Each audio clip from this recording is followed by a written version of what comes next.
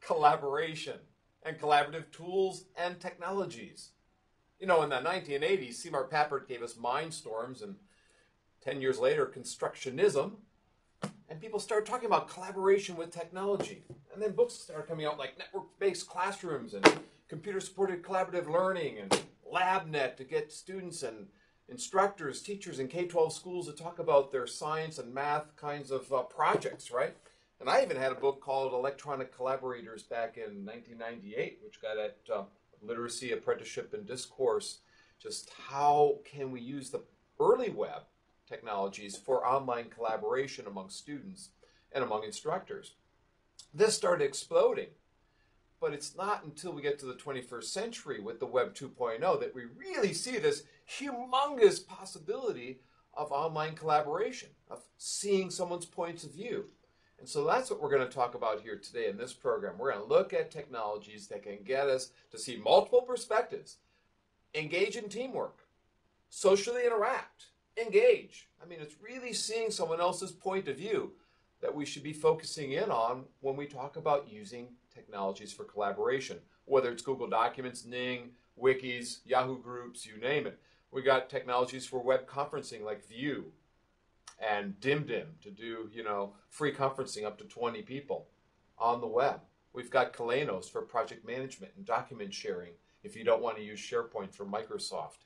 You got Concept Share for people interested in sharing design, products, and concepts with one another via the web or video and to give feedback on those products. We got online whiteboards or collaborative writing and editing software like Writeboard. We've got Twidla for online whiteboards as well, and Droop Tweet if you want to have your tweets, your Twitter accounts be private or among your students and communicate as small teams that are not public in nature like Twitter can tend to be. Facebook, of course, is used by hundreds of millions of people around the world, but how do we use it in classes? How do we use it in universities, in schools, in departments? Some use it as fan pages, right? We have technical reports from places like Mission to Learn, which describe how to use collaborative technologies and the collaborative tools out there. Mashable does something similar with their list of 60+ online collaborative tools and resources. So find those technical reports, find those tools, but think about the activities. Is it a design activity? A resource review activity? Is it a writing project, a field experience, or a case? How will you structure your groups then for online interaction? How will you pair and team them up? The deadlines you create, the feedbacks you embed within your course for your students to know if they're on task or not, the objectives and skills that you want to enhance through the use of collaborative technologies should be spelled out in your course syllabi and agenda. Once you've done that, you might find ways like Tulane University's Freeman School of Business has done to do online role play, online debates, online activities of some kind. Have students take on roles, whether they're power traders and brokers and dispatchers. You might also rethink your classroom spaces for online interactions among your students. Many schools, universities, and corporate settings are doing that today, rethinking who the instructor is and becoming more of a facilitator within those learning spaces, those collaborative spaces that are in face-to-face environments. Ask yourself questions. How do I want this interaction to take place? Who do I want students interacting with? How will we share the products in and amongst each other or make them public? When will we share what we've done? And then look at the technologies that are out there and brainstorm maybe some ideas that you could be doing using a wiki like Wikispaces, PBWorks, or WebPaint. Once you've brainstormed with your students, maybe you have them do products within a tool like Google Documents and spreadsheets. Maybe you have them go to the internet and use Digo to tag and flag resources that they've found on the internet. So brainstorming in a wiki, and then taking those divergent ideas and making them convergent in nature. Maybe using Google Documents to report on what they found. Maybe having them flag ideas on the web, highlight, tag, use sticky notes like in Digo for social bookmarking, or share their bookmarks in Delicious. Perhaps you'll have them go to Yahoo Groups or Ning or Google Groups to form a group that convenes, that shares a calendar, shares documents, has discussions, and so forth for their team, or maybe for the whole class.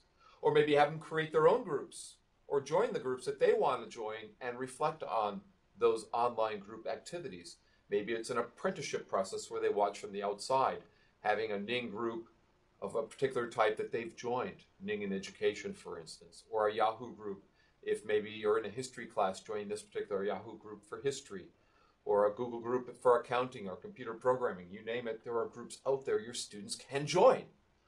And then use these collaborative technologies for maybe cross-cultural projects, maybe research projects, Skype, putting on a little headset in Skype, and then letting your students, Skype with one another and discuss their ideas, right?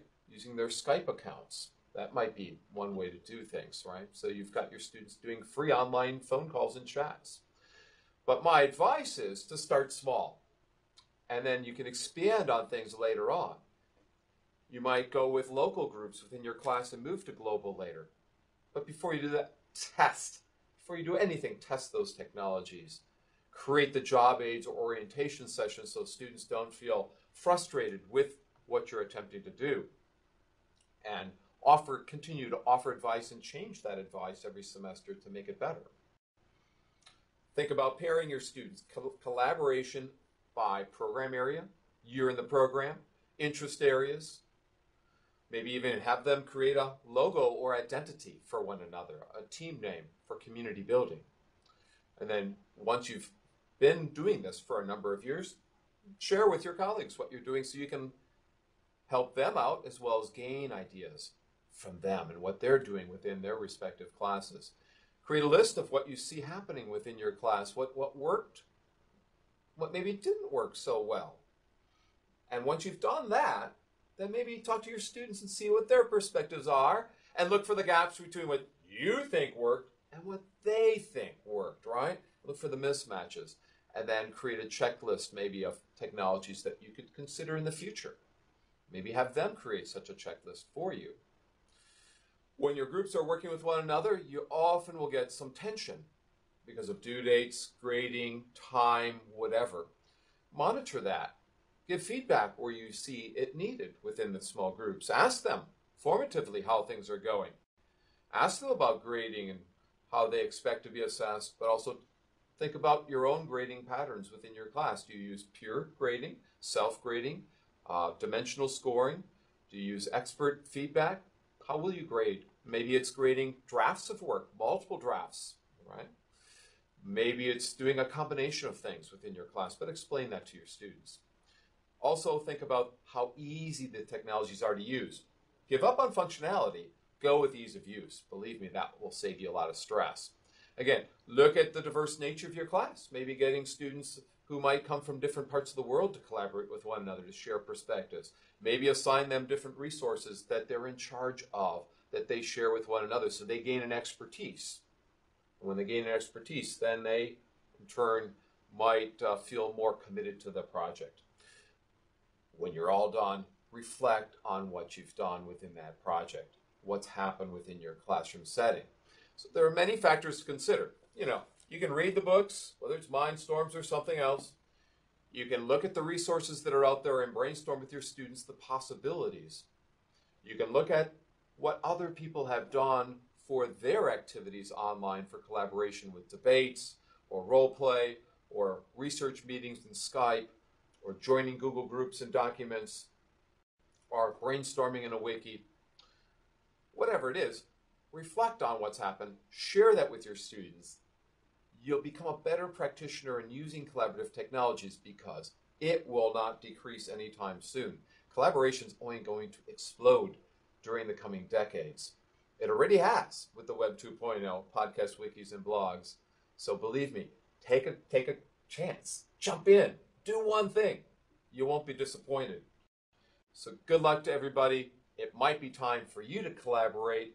Think about what we've said here at Indiana University Instructional Consulting Office coming to you today. Collaborative tool uses, applications. Think about them. Good luck.